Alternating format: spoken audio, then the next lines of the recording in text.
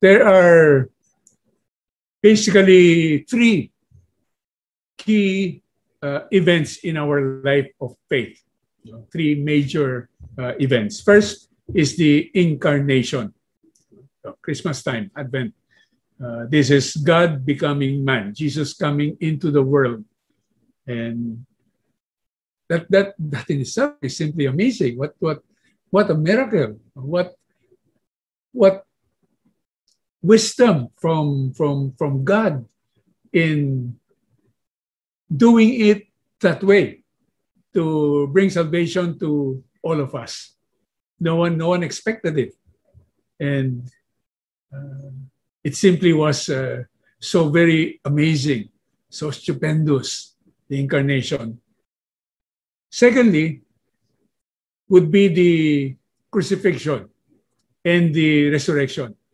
And Jesus, of course, going to the cross in order to win for us our salvation. And that's the culmination of his public ministry and the very mission why the Father sent him into the world. Then the third is Pentecost, the coming of the Holy Spirit to fill God's people in order to enable them to continue with the divine work of Jesus and specifically the work of mission. So we just celebrated Pentecost last Sunday, and Pentecost is so very crucial to the life and mission of our church. And so we as Catholics, as lay Catholics especially, must know what Pentecost means. Because as we will see, and as you probably know, in our own lives before our entering more deeply into the renewal, and then in the life of many others that we are aware of, much has not been lived out about the fullness of Pentecost. And much is even not truly known by Catholics today. So if this is so very important in the life and mission of the church, in our life of faith, we simply need to know. And so we start with ourselves in MFC, and let's take a closer look at the meaning of Pentecost.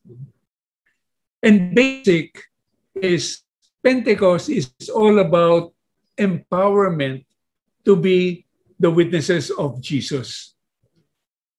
We read in the Gospel of Luke 24, verses 48 to 49, Jesus telling the disciples before he ascended into heaven, he said, "You are witnesses of these things. And behold, I am sending the Father upon you, but stay in the city until you are clothed with power from on high." Now, that's very interesting because the Gospels of Matthew and Mark, the Great Commission before Jesus ascended into heaven, what he said was, "Go. I'm done with my work. Now it's your turn. I'm going to go up to heaven. But you go. Proclaim the gospel to all of creation, make disciples of all the nations." But here in the Gospel of Luke, he basically says, wait, there's still something more. Apart from everything that I've done for you, I've taught you, I've sent you on practicum, I've answered your questions, I've manifested my power before you, I explained my parables. So aside from all of these things, there is one more thing that needs to happen so that you truly will be empowered for mission. And that is the promise of my Father, and that is the Holy Spirit. So you remain in the city until you are clothed with power from on high. Then we read in Acts 1, verse 8, it says there, "But you will receive power when the Holy Spirit comes upon you.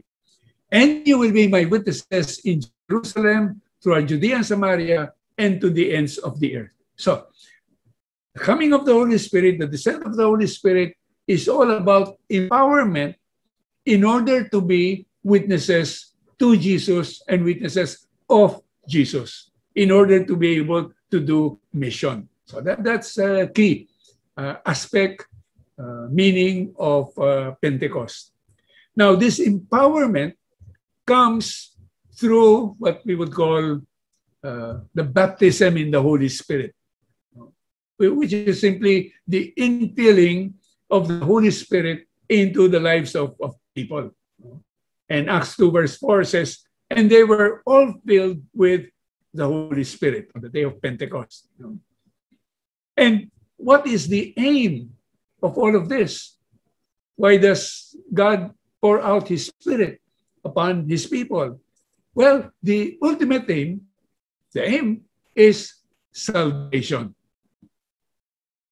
That is the very reason Jesus came into the world. That is the very reason Jesus went to the cross and died for us. And that is the very reason why Jesus sent His Holy Spirit. We read in Acts 2, verses 17 and 21, where Peter quoted from the prophet Joel, and Joel said, it will come to pass in the last days, God says, that I will pour out a portion of my Spirit upon all flesh. Your sons and daughters shall prophesy. Your young men shall see visions. Your old men shall dream dreams. And it shall be that everyone shall be saved who calls on the name of the Lord. So, this is the crucial aspect. What ultimately is Pentecost all about? About salvation. What is the reason why the Father sent Jesus into the world? It is about salvation. And that's in effect, the be-all and the end-all. Now, the fullness of the work of salvation is a work of the triune God, Father, Son, and Holy Spirit. The Holy Spirit is often depicted as fire. And indeed, on the day of Pentecost, the Holy Spirit came as tongues of fire. In Acts 2 verse 3, we read, then there appeared to them tongues as of fire, which parted and came to rest on each one of them. And what happened on the day of Pentecost, again, the work of the triune God. So God, first of all, creating once again His people, recreating His people. So first of all, God created Adam and Eve, our first parents, and that's the start of the human race. And then much later on, God created His own people. He chose a people, Hebrew slaves in Egypt, entered into covenant with them, and recreated them as His own people. I will be your God, you will be my people. And then, now, starting with the Pentecost, He establishes, He creates the church, the new people of God. And fire is so much a part of this. We read in Exodus 19, verse 18, when God entered into covenant with His chosen people, it says there, now Mount Sinai was completely enveloped in smoke, because the Lord had come down upon it in fire. The smoke rose from it as though from a kiln, and the whole mountain trembled violently. So that was the presence of God at Mount Sinai, entering into covenant with His people. Now, what has happened with the apostles, God has entered into a new covenant. And again, He is recreating His people, the new people of God, coming out from Judaism, but those who would now follow His Son, Jesus. And we know that at the end of Peter's sermon on the day of Pentecost, 3,000 people accepted the gospel message and were incorporated into what would now be the church. So the work of God in recreating His church. And then there is Jesus, who, of course, is the Redeemer. And He is the one who won salvation for the world. And one thing that He said, as He had gone on His public ministry, He said in Luke 12, verse 49, I have come to set the earth on fire. And how I wish it will already blazing. So again, here is God, the second person of the Trinity, the Son of God, saying that he came to set the earth on fire. And that would be the fire, of course, of his love and the fire of his Holy Spirit. And so we have the third person of the Trinity, the Holy Spirit, whose task is to empower God's recreated people, the church, for mission. The very reason why God established his church, and that is to do mission. And we see that is what actually happened from the 3,000 that joined the people of God on the day of Pentecost. What happens, because the people were doing evangelization. It says in Acts 2 verse 47, and every day the Lord added to their number those who were being saved.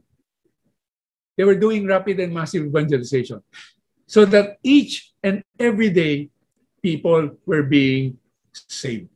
So all of this imagery of fire is very important.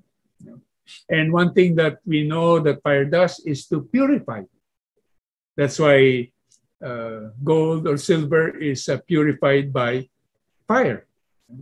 And the prophet Malachi had this to say in Malachi 3 verse 19, for the day is coming, blazing like an oven, when all the arrogant and all evildoers will be stubble, and the day that is coming will set them on fire, leaving them neither root nor branch, says the Lord of hosts.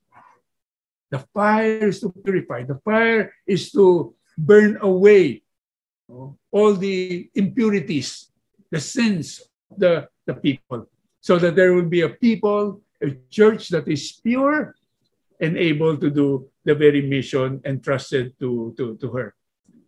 So we look at Pentecost, and what we need to see is such a very crucial event in the life of the church and in the work of the people of God. And again, unfortunately, most Catholics simply are not aware of the fullness of what Pentecost is all about. And if you're not aware, then such Catholics can end up thwarting the work of the triune God. So we want to understand more. We want to enter more deeply into this whole aspect of Pentecost. And Pentecost, again, is about the life and mission of the people of God. And it entails various calls. And we need to know, because for many Catholics, these various calls or callings are not being lived out. And it simply cannot be that way. Such an important event, such a crucial aspect of the life of faith. People need to understand so that they can apply themselves and live out these callings. So 5 different callings, but interrelated. And basically, this is about the life and mission of the church. So first, it is a call to mission. And what is that mission? It is to preach the gospel throughout the whole world. It's to preach repentance. And Jesus says to the disciples before he ascended to heaven in Luke 24 verse 47, and that repentance for the forgiveness of sins would be preached in his name to all the nations. So that's the Great Commission according to Luke. It's a call to mission for the people of God. That is what the people of God need to do. It's to preach repentance so that people will turn away from their sins and turn to faith in Jesus. Secondly, it is a call to holiness. Because the call to mission, it is divine work. And for one to be able to do divine work, one must strive to be holy. One must be a holy instrument. And that's why we see the importance of fire, because fire purifies. It burns away all the impurities. We read in Malachi 3, verses 2 to 4. But who can endure the day of his coming? Who can stand firm when he appears? For he will be like a refiner's fire, like fuller's lye. He will sit refining and purifying silver, and he will purify the Levites, refining them like gold or silver, that they may bring offerings to the Lord in righteousness. Then the offering of Judah and Jerusalem will please the Lord. The fire needs to purify us of sin, so that we will live righteous lives. And when we come before the Lord in prayer, in worship, then we will be pleasing to the Lord, our God. So we read in Matthew 3, verse 11, John tells the disciples, he was baptizing and people were coming, and John tells the people about Jesus, and he says, he will baptize you with the Holy Spirit and fire. So the difference between the baptism of John, which was a baptism of repentance to cleanse away sin, and the baptism of Jesus, which is baptism with the Holy Spirit, baptism by fire. So it's a call to holiness, to be purified, to be a fitting vessel. So thirdly, the third call is a call to empowerment for mission. Because we're doing the very mission of God, and it's such an important mission, it's all about salvation of people, then we need to be empowered. And that's why, again, in the Gospel of Luke, before Jesus ascended into heaven, Luke 24, verse 49, he says, and behold, I am sending the promise of my Father upon you, but stay in the city until you are clothed with power from on high. So aside from everything that Jesus had done for them, he prepared them, he taught them, but now they needed power that is beyond themselves. And that is the empowerment that comes from God's very own Holy Spirit to be able to do mission. The fourth call, in doing this mission, we are called to zeal and boldness for mission.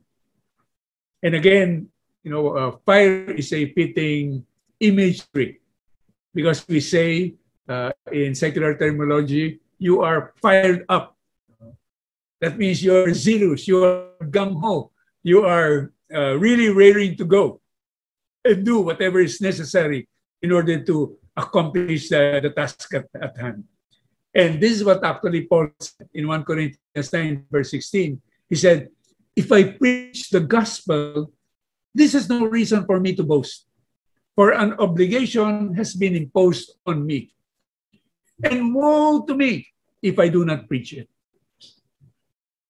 You know that the sending of the people of God to proclaim the gospel, that is a command. It's not an option.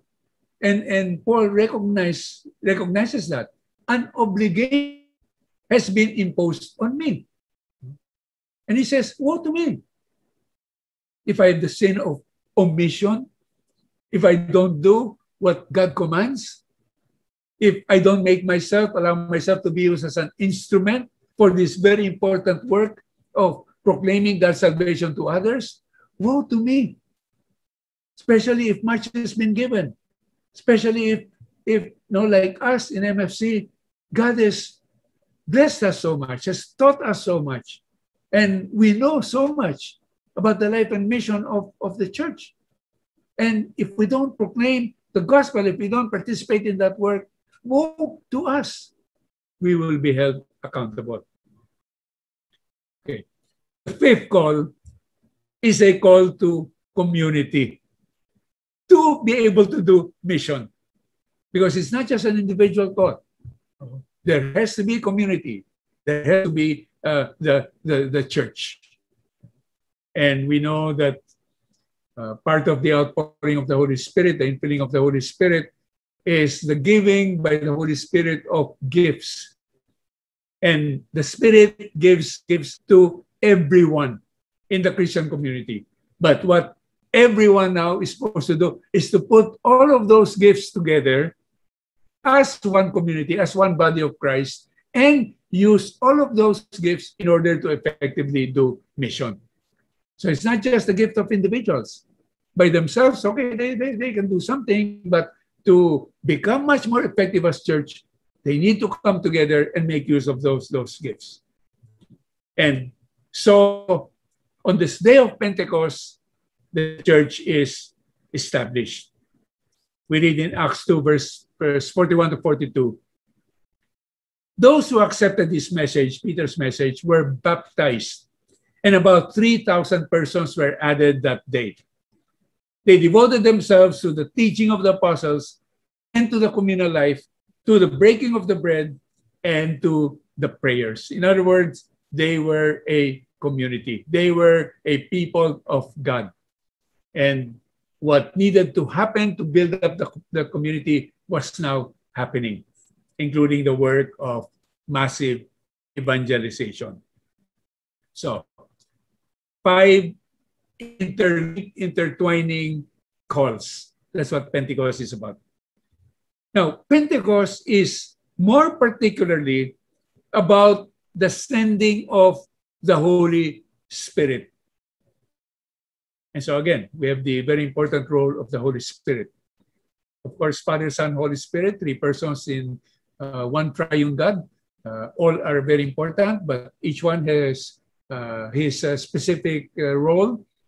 And here, when we talk of empowerment for mission, we look to the role of the Holy Spirit. So this empowerment for mission is made possible by specific aspects. In the work of the Holy Spirit touches us, touches different parts of our body, and of course, our whole being, in order to prepare us, to prep us for the work that is at hand. So, 8 things that we will look at how the Holy Spirit touches us. First of all, the Holy Spirit touches our eyes. Now, first, before that, touches our mouth. And the Holy Spirit enables us to acknowledge Jesus as Lord by the word of our mouth, by our proclamation. We acknowledge that Jesus is Lord. We read in 1 Corinthians 12, verse 3, Paul says, therefore, I tell you that nobody speaking by the Spirit of God says, Jesus be accursed. And no one can say, Jesus is Lord, except by the Holy Spirit. So it's the Spirit of God that enables us to be able to proclaim Jesus as Lord, that prevents us from cursing Jesus or saying that he is accursed. We are prevented from saying the wrong things, the erroneous things, but we do say simply what is right, what is true. Now, if we acknowledge Jesus as Lord, then we are to submit to him. We are to follow him. We are to obey him as master. In fact, one question that occasionally may confront us when we stray away and don't obey what we know to be Jesus' commands is Jesus asking us in Luke 6, verse 46, why do you call me Lord, Lord, but not do what I command? If you acknowledge Jesus as Lord, then you do what he says. Otherwise, it's just empty words. Otherwise, it's hypocrisy. Or otherwise, it is disobedient or rebellion. You know that Jesus is Lord, but you don't obey. So it cannot be. We simply have to obey. And of course, as we saw in our previous theme, that is how we build on rock. We read in Luke 6, verses 47 to 49, I will show you what someone is like who comes to me, listens to my words, and acts on them. So, how do we build on rock? How do we build a foundation that is on rock? We listen to the words of Jesus, our Lord, our Master, and we act on them. And Jesus says that when you build on a foundation of rock, then your house will not be shaken when the river bursts. Not like the house without the foundation, which will be swept away. So this is our stability in faith.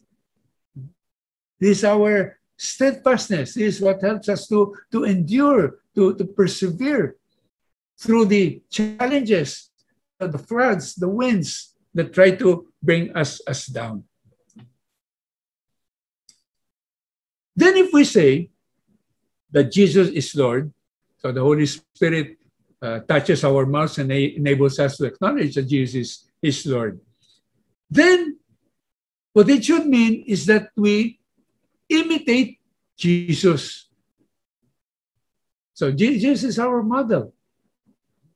Even Paul, as he imitates Jesus, he says in 1 Corinthians 11, verse 1, imitate me as I imitate Christ. I assure you, I am imitating Christ. Paul is saying, you don't see Christ. I talk to you about him, what he teaches, but you don't see him. You don't see his facial expression. You don't see his body language. You don't hear his tone of voice. But me, you see. So imitate me as I imitate Christ. And of course, Jesus did many things, many righteous things. And among the things that he did, where he told us to imitate him, was when he washed the feet of his disciples. In John 13, verses 13 to 15, he told them, you call me teacher and master. And rightly so, for indeed I am. If I, therefore, the master and teacher, have washed your feet, you ought to wash one another's feet. I have given you a model to follow, so that as I have done for you, you should also do. Now see that was a very difficult thing that Jesus was telling them to do. Because washing the feet was the task of the lowest slave. And his disciples, at one point, they were thinking about who is the greatest among us? Jesus, can we sit at your right and your left? You know, and they experienced actually power already. They were in the privileged company of the Messiah. So, to wash somebody's feet, to do the work of the lowest slave, it would have been very difficult. And so the way that Jesus imparted us was to do it himself. He literally lowered himself. He needed to kneel down in order to wash the feet of the disciples. And then he said, well, this is what I did for you. I am the Lord and Master. You know it, you say it, and rightly so. But if I wash your feet, that's what you should also do. I have given you an example, a model that you are to follow. And then if we do look on Jesus as our Lord, then we entrust our whole life to him. Actually, that's a wonderful thing. Sometimes some Christians are apprehensive. If I entrust my whole life to Jesus, I wonder what he will make me do. Maybe he'll make me give up things. Maybe he will dampen my ambition for success. Maybe he will give me discipline and suffering to purify me. Maybe he'll send me off to martyrdom. So some people can be afraid. But why should that be? Here is the Savior, the Lord, who gave his very life for us, even when we were sinners, who assures us all the time, I have a wonderful plan for you, a future full of hope.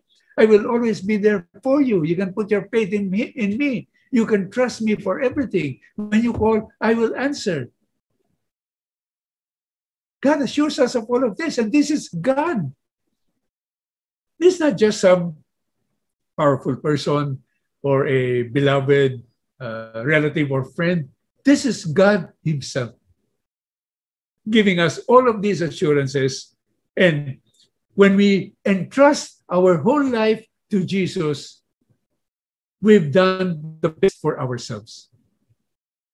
Don't act for your own life, because we can make a mess of our life. And oftentimes we desire things that we don't know are not really good for us. But God knows what is good, what is best for us. You entrust your life to Jesus and you are assured of your eternal well-being. So, the Holy Spirit touches our mouths to enable us to proclaim Jesus as Lord. Secondly, the Holy Spirit touches our eyes and causes us to see truth, the truth of the good news clearly.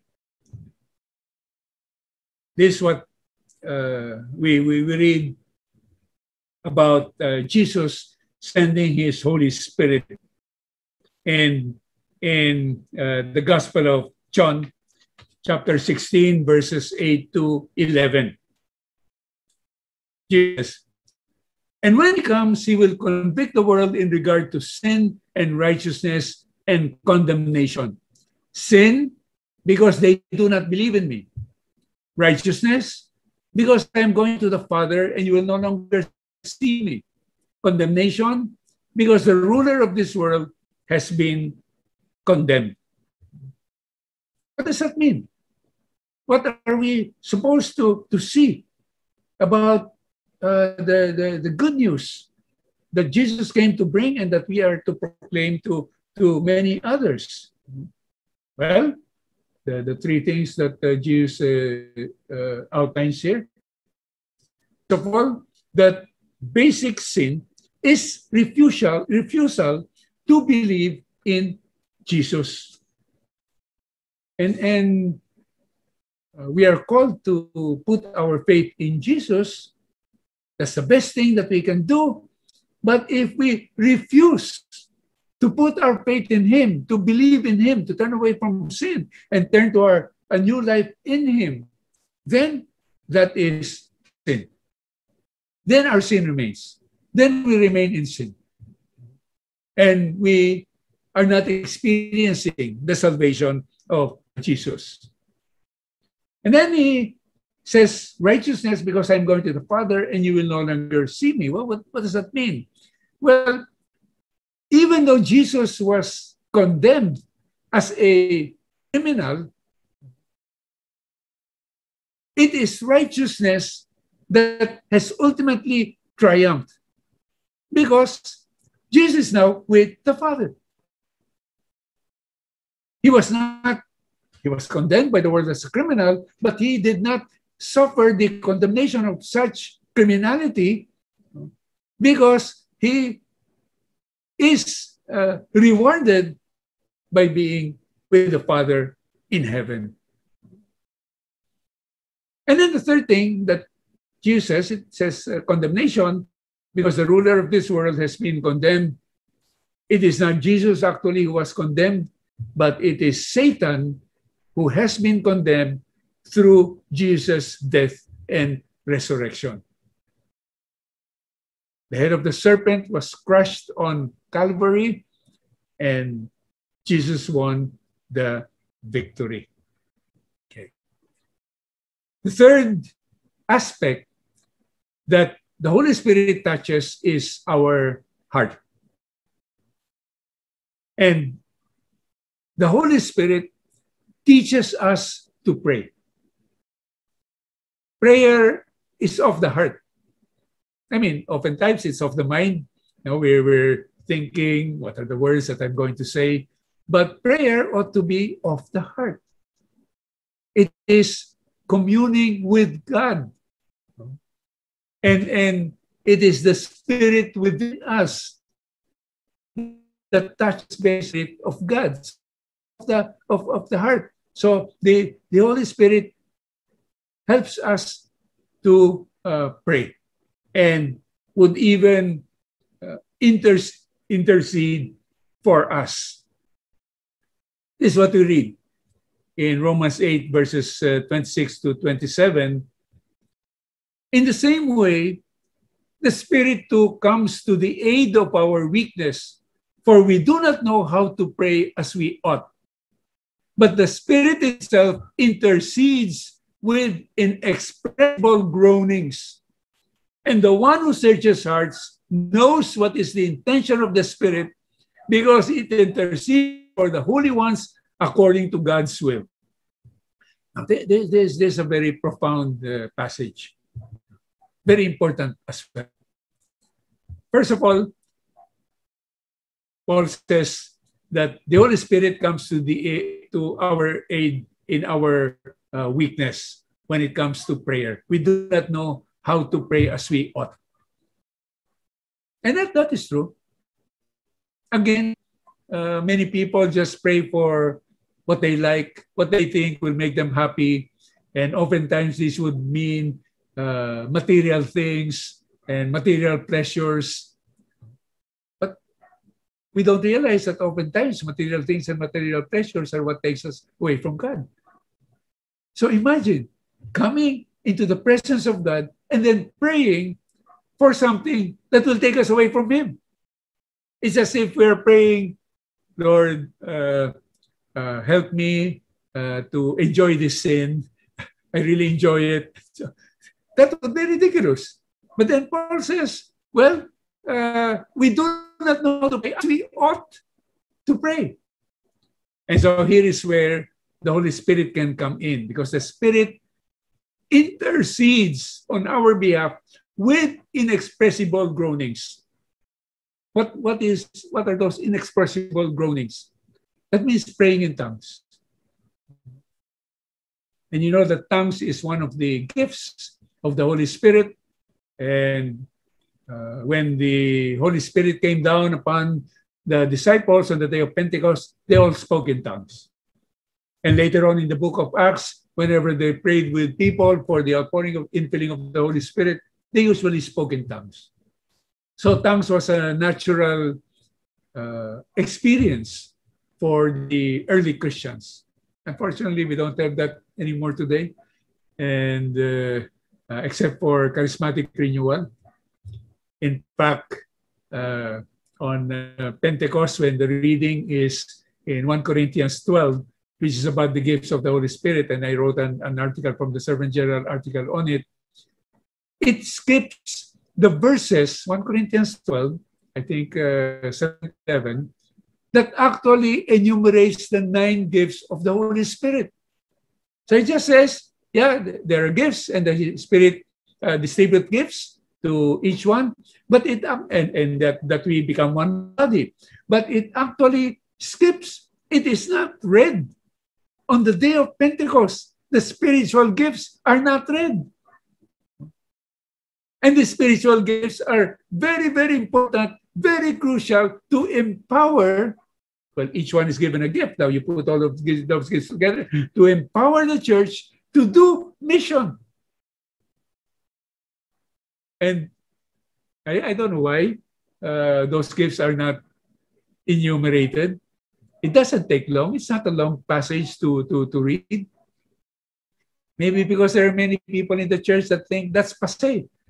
That is what happened with the early church, but we don't have that anymore now. But no, all the more. Especially in the call to the new evangelization. Old evangelization, but recreated and expressed in a new way. So these gifts that were given by the Holy Spirit to the early church, these are the very gifts that we need today. Maybe some pastors don't, because they have not experienced many of the 9 gifts that are enumerated there: expression of wisdom, expression of knowledge, faith, healing, miracles, prophecy, discernment of spirits, tongues, interpretation of tongues. Perhaps many pastors do not know about them. Many pastors have experienced them. Many pastors will not be able to explain what these gifts are. So the church just skips it. That is, to me, that is truly unfortunate. Okay, but we're to this passage in Romans 8, where the Spirit intercedes with inexpressible groanings. And then, what does it say? The one who searches hearts knows what is the intention of the Spirit, because it intercedes for the holy ones according to God's will. Now, when we pray in tongues, and we don't understand, our mind does not understand, that's the nature of tongues, but we're praying according to the Holy Spirit, which would always be in accordance with God's will. Unlike what I was saying earlier, when we pray as we pray as we ought, because we're asking for things that are not good for us, but that will never happen when it is the Holy Spirit praying in and through us. It will always be according to God's will. And that's a wonderful, wonderful thing. That becomes a perfect prayer. Nothing at all wrong with the prayer. Nothing contrary to the ways of God, to the will of God. Simply in sync, in line with everything that Jesus taught and what the authentic age-old teachings of our church are. It's a perfect prayer. Now, I just always tell people when I speak about this, it can be dangerous. Now, I put that in quotations, dangerous, because you, again, do not know what the Holy Spirit is interceding for you to God for. So you be ready to receive what you pray for. Like maybe not many of us will pray, Lord, I want to be your martyr. I really want to live my life for you.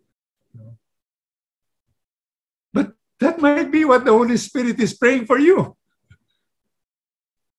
Because one of the greatest things that can happen to a Christian is to offer his life for Christ.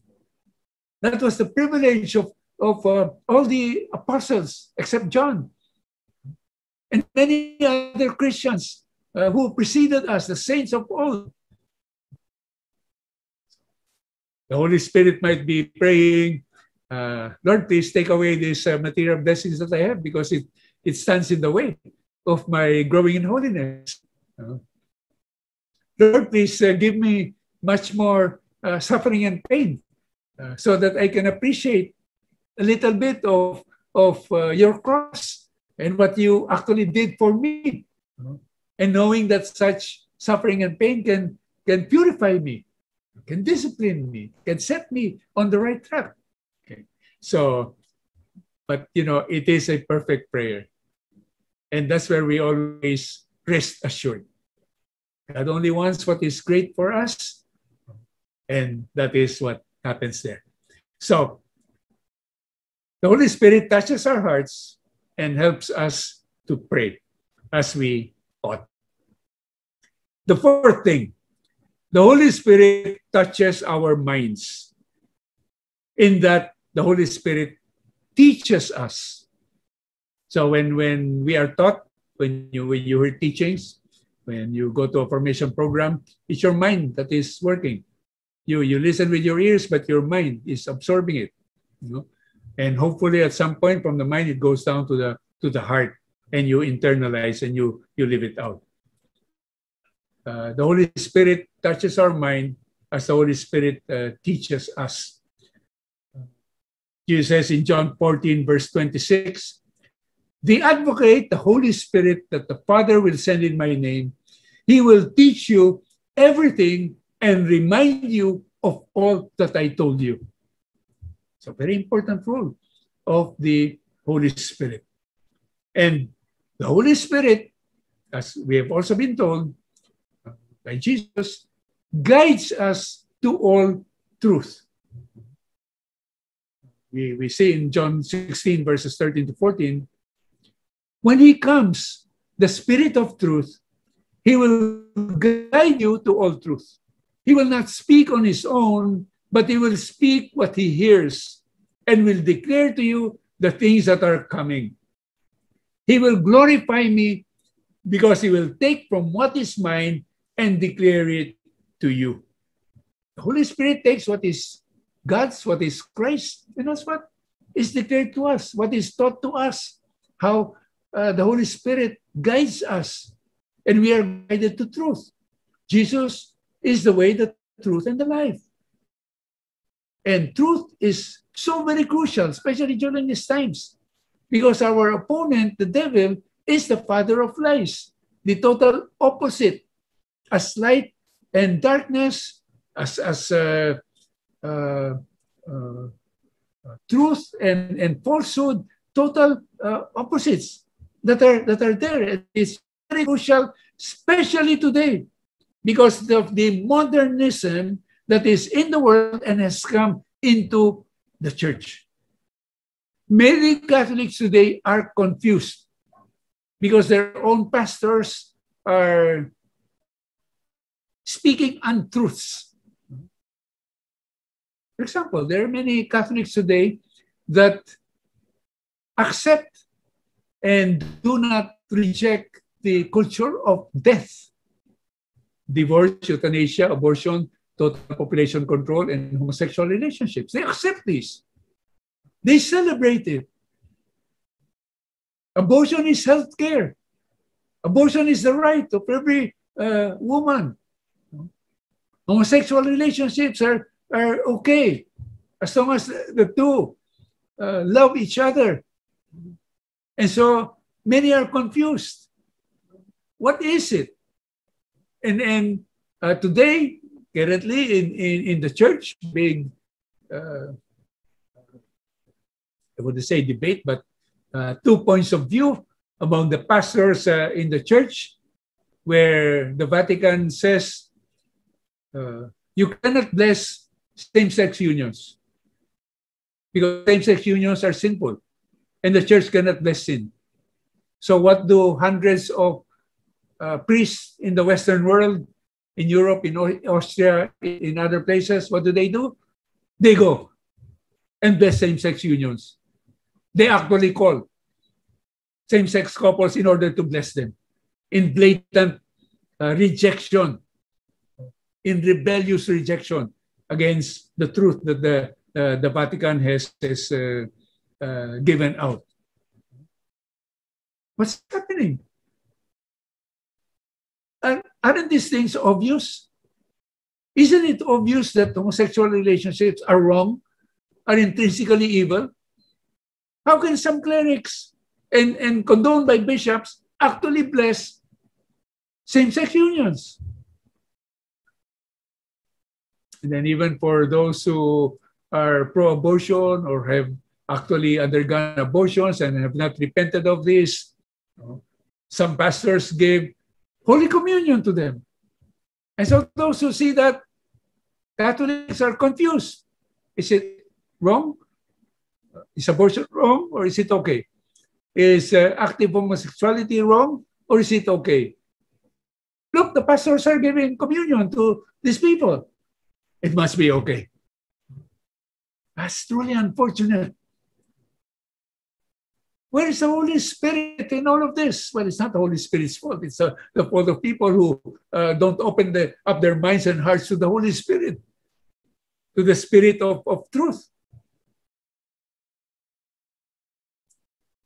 Many are also confused today as to what really is the work of evangelization.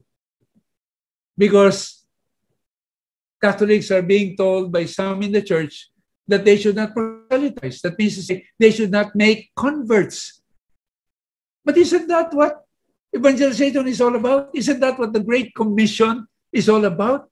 Where Jesus himself says, go and make disciples of all the nations. baptizing them in the name of the Father and of the Son and of the Holy Spirit.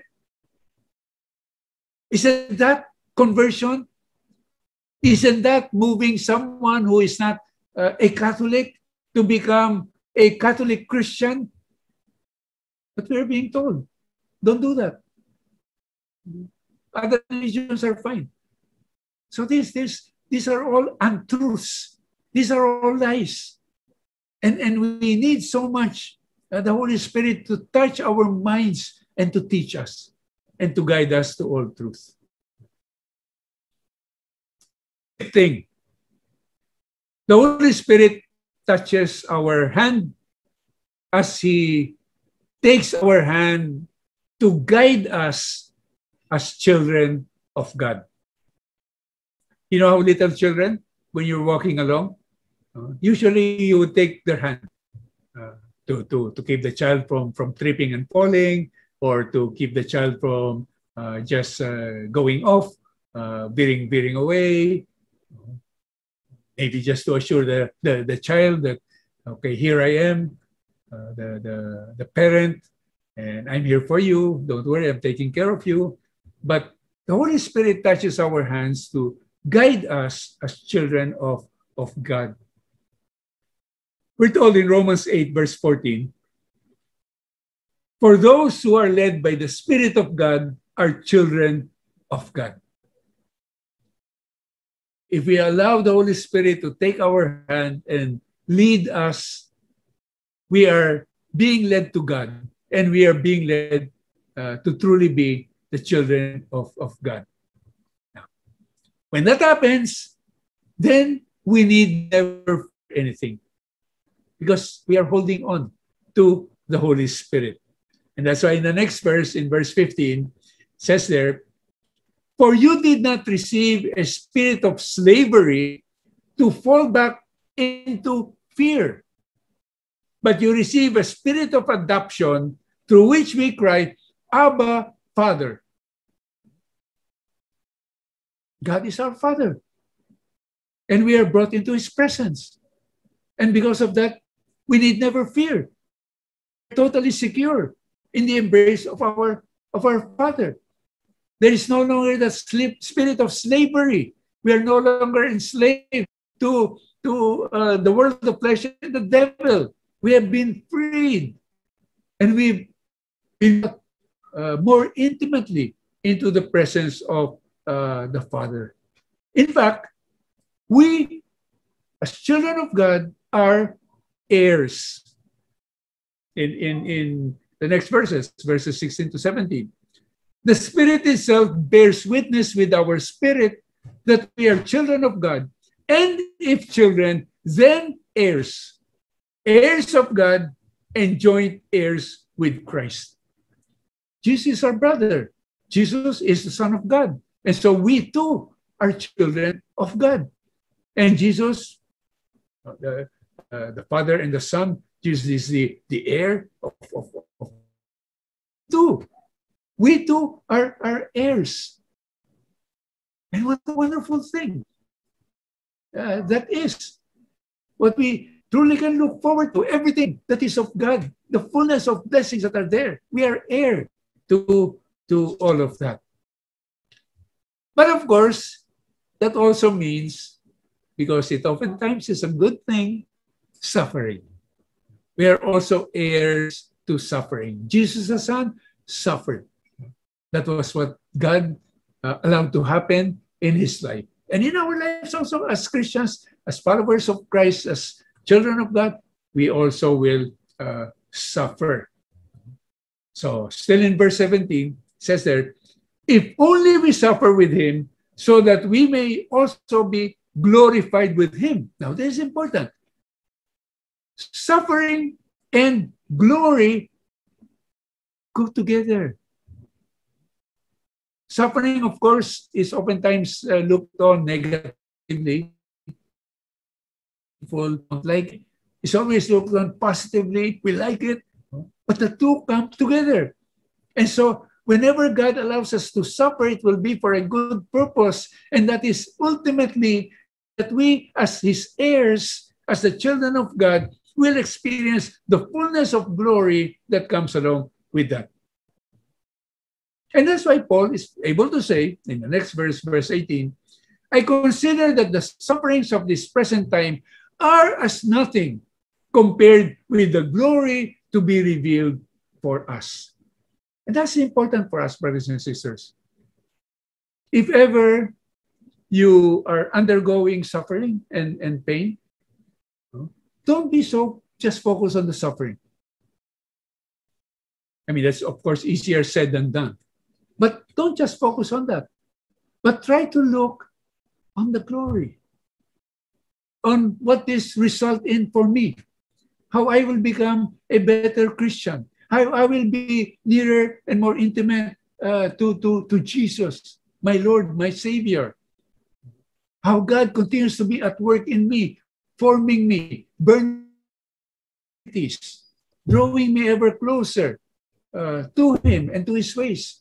So, if suffering is necessary for all of that, just as Jesus suffered in order to win salvation for all, then let it be. But look to the glory that is to come.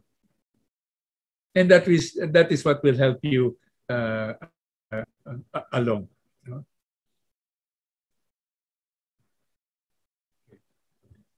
Okay, the sixth thing. The Holy Spirit touches our inner defense mechanism. I like to think of in terms of the pandemic. There is an inner, a built-in defense mechanism, that ought to fight whenever there are intrusions of infections or of viruses. So the Holy Spirit ignites or touches our inner defense mechanism. And the Holy Spirit does this by helping us to oppose the flesh that is within us. So a virus comes in, the inner defense mechanism fights that virus. So in the same way, the flesh is also within us, but the Holy Spirit opposes the flesh that is within us. This is what we read in Galatians 5, verses 16 to 21. Paul says, I say then, live by the Spirit, and you will certainly not gratify the desire of the flesh. For the flesh has desires against the Spirit, and the Spirit against the flesh. These are opposed to each other, so that you may not do what you want. But if you are guided by the Spirit, you are not under the law. Now, the works of the flesh are obvious: immorality, impurity, licentiousness, idolatry, sorcery, hatred, rivalry, jealousy, outbursts of fury, acts of selfishness, dissensions, factions, occasions of envy, drinking bouts, orgies, and the like. I warn you, as I warned you before, that those who do such things will not inherit the kingdom of God. So, very instructions by Paul telling people that the flesh and the Spirit are opposed. But if you are led by the Spirit, then you can overcome the works of the flesh. And he lists all of those works of the flesh. And he says, if you do such things, you will not inherit the kingdom of God. Our goal is to enter into the kingdom of God, to enter into eternal life. But then there is the flesh within us that tries to bring us down, that tries to prevent that. And so Paul teaches us, this is what the Spirit does for you, the Spirit that opposes the flesh. But you need to do your part. You need to cooperate with the Spirit. Because the flesh within is very powerful. We talk of the world, the flesh, and the devil. The three powerful negative influences in our life as Christians. So the flesh is very powerful, and the flesh needs to be countered. But just on our own, we are weak. We might not be able to do that. And so we need the Spirit that is within us to counter the flesh that is there. And when Paul here talks about the flesh, he lists 18 works of flesh, 15 works of the flesh, and they are about purity and unity. Now that comes nicely to the internal and to the external. Purity, our own body. And then unity, the body of Christ, of which we are a part. Now, what Paul lists, there are 7 works of the flesh that have to do with impurity. Immorality, impurity, licentiousness, idolatry, sorcery, drinking bouts, and orgy. And then there are 8 that have to do with relationships within the body, which cause disunity and great difficulty within the body. And what are those? Hate, rivalry, jealousy, outbursts of fury, acts of selfishness, dissensions, factions, occasions of envy. These things happen in Christian community. And the more that a particular body of people are being used, the more that the devil will try to attack and try to stir up these things and cause these things to happen. And so we need to resist, and we need to allow the Spirit that is poured out into our hearts to fight, to oppose the works of the flesh that are there. Otherwise, we cannot effectively do mission, and we cannot even inherit the kingdom. Paul says later on in Galatians 5 verse 25, again talking of the inner and outer. Verse 25, he says, if we live in the Spirit, let us also follow the Spirit. How? Again, the inner disposition and the outer posture with the body of Christ. So, the inner, in verse 24, now those who belong to Christ Jesus have crucified their flesh with its passions and desires. And then the outer, the body of which we are a part, in verse 26, let us not be conceited, provoking one another, envious of one another. These are the things that cause strife and cause disunity. And so we truly need to oppose the flesh within us, the works of the flesh, so that we personally will be pure, and that the body of which we are a part will be united for mission. The 7th thing, the Holy Spirit touches our very being. As the Holy Spirit imparts the fruit of the Spirit. So the fruit of the Spirit that is given forth in us as we live according not to the works of the flesh, but according to the ways of the Spirit. And Paul enumerates this fruit of the Spirit in Galatians 5, verse 22 to 23. The fruit of the Spirit is love, joy, peace, patience, kindness, generosity, faithfulness, gentleness, self-control. Wonderful things, as you can really see. But we struggle with many of those.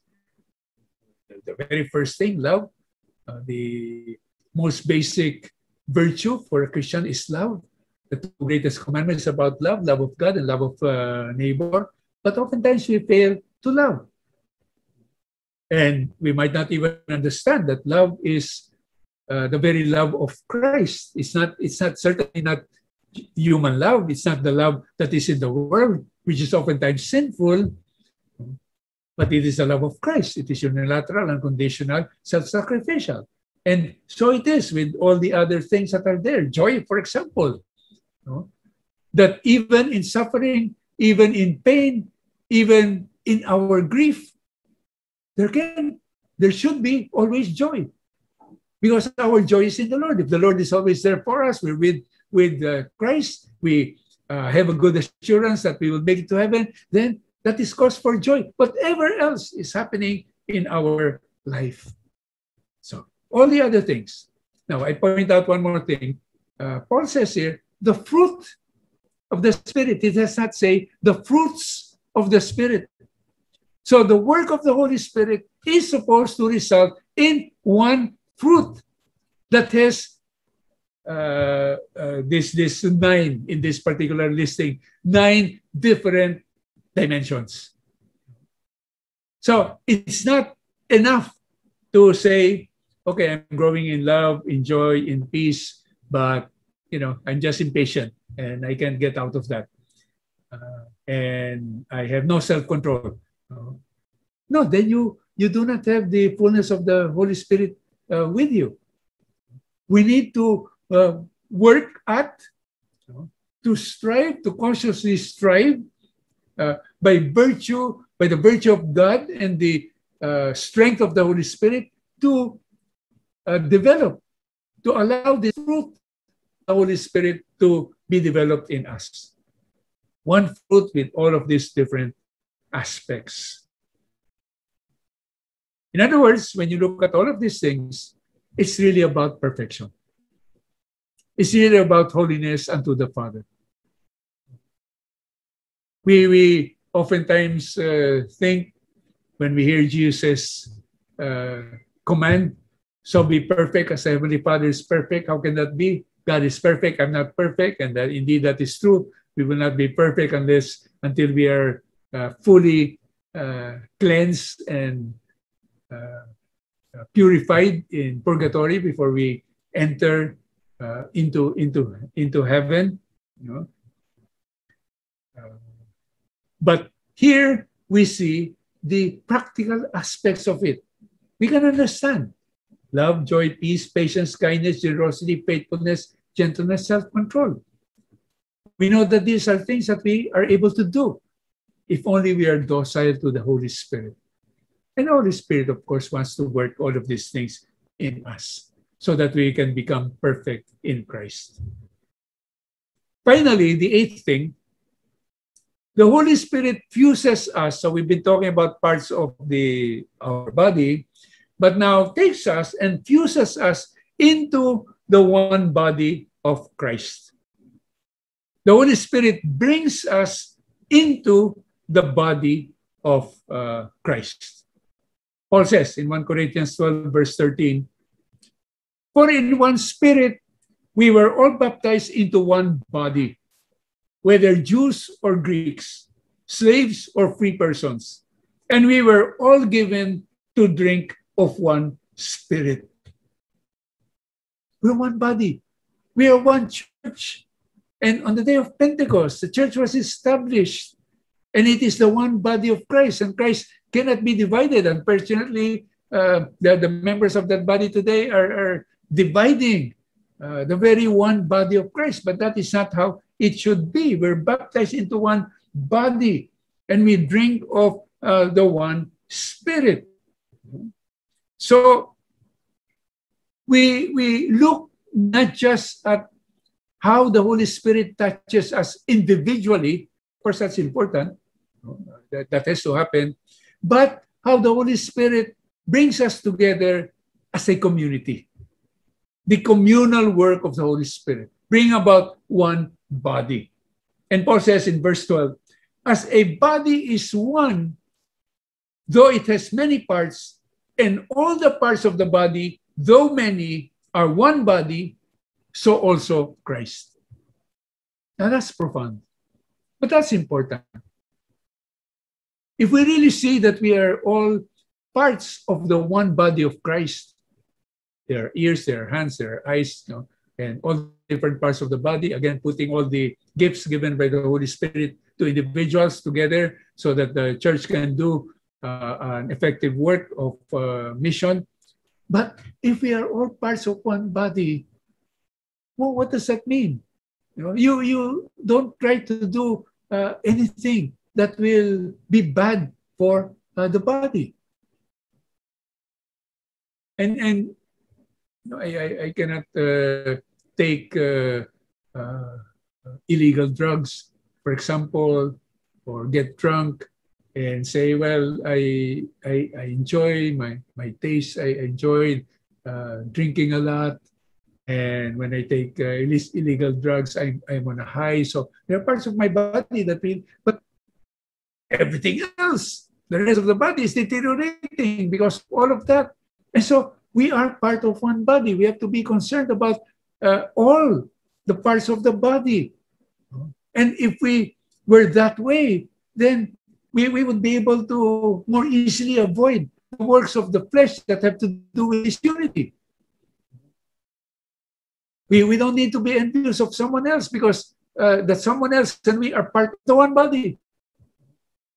We don't want to fight with fellow Christians for no good reason, because that brings strife and discord, which is not good for the body, for peace and unity and good order.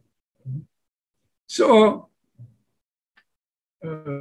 that is so very important.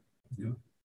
And of course, the individual gifts that are put together to do effective mission.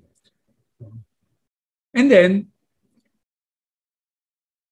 the reality, the truth that we are in this church, in this body together. And whatever happens, for better or for worse, we are together. In verse 26, Paul says, if one part suffers, all the parts suffer with it. If one part is honored, all the parts share its joy. And that too is very helpful to unity. You don't have to be envious of some other group in the church that is doing great and your own group is not doing great. Because we share in the joy that is there. We are part of that one body. And if our own group is doing well and there are things that we can share with others, we do so. We don't keep it to ourselves. No, we want to be better. No, we want to keep our secrets, our ways of doing things. No, we share.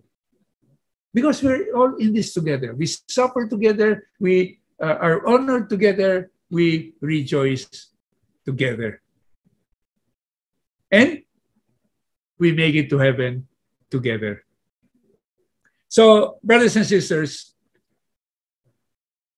the importance of Pentecost, the importance of the work of the Holy Spirit, Catholics need to understand. So that, as you can see from what I've talked about, there are many things that we do by our own initiative, hopefully prodded by the Holy Spirit. But if we don't know where to go, we don't know what to do, we don't know what to ask for, what to pray for, it doesn't work that way. So we need to know more what Pentecost is all about and the work of the Holy Spirit is all about. I leave you with one final word. Do not grieve the Holy Spirit. Paul says in Ephesians 4 verse 30, and do not grieve the Holy Spirit of God, with which you were sealed for the day of redemption.